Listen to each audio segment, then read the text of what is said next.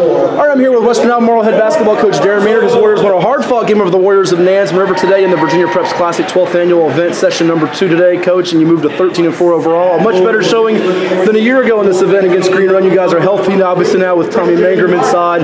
What a performance. He had 31 points today. You guys see him all the time, but he was extra special today, wasn't he? Yeah, he played very well today. He was very efficient today, too. He sort of stepped up when we were a little bit rattled by their pressure and carried the day for us for a while there by himself, and then other people chimed in and played very well. Speaking with the Nansemond River coaches and people just watching you guys, your size is really noticeable when you walk on the court. How much has that been an emphasis, from day one for you guys to pound the ball inside of Tommy, Henry Sullivan, and all your forward guys? Yeah, it's been a big weapon for us. It's really been a big weapon for us defensively. Our really tall guys are really young. One's a freshman, one's a sophomore, so they're still kind of learning on the offensive end, but they're very good on defense already.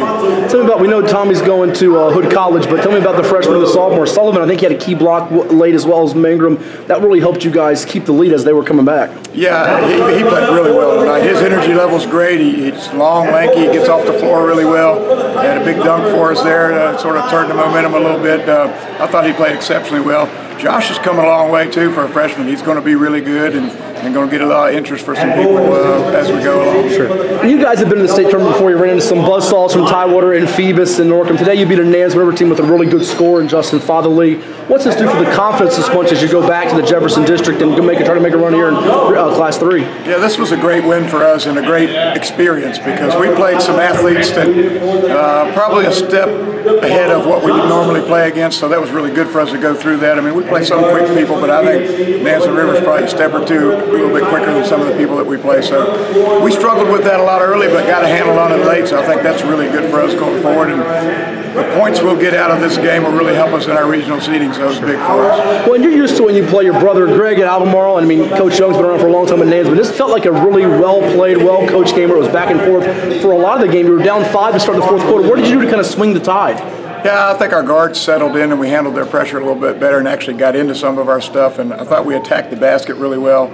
I thought our kids processed some late game situation stuff that we wanted them to do as far as breaking their press and keeping the ball, making them foul us and stuff. We didn't have any turnovers down the stretch, and I thought that was huge. 2 more before I let you run.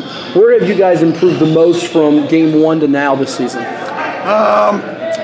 Probably on the defensive end. We're a pack line team, and I think we do it pretty darn well most nights. And I think our guards have improved a lot too, handling the ball and taking care of things. That didn't show up too much in the first half tonight, but it did in the second half. Well, you guys have been knocking on that door for a few years now. You got to a state championship game a couple years back and ran into John Marshall, who had a team of like pros. But this year, I feel like Class 3 is wide open because John Marshall's moved down. Norcom doesn't have the studs they've usually had.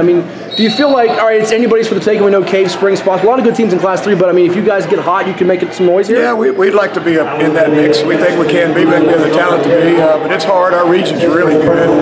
So even getting out of that's tough, but we hope to get out of it and get in the state tournament and see what we can do. Well, thank you so much for participating. Congrats on the win. We'll see you soon. Yep, thank you.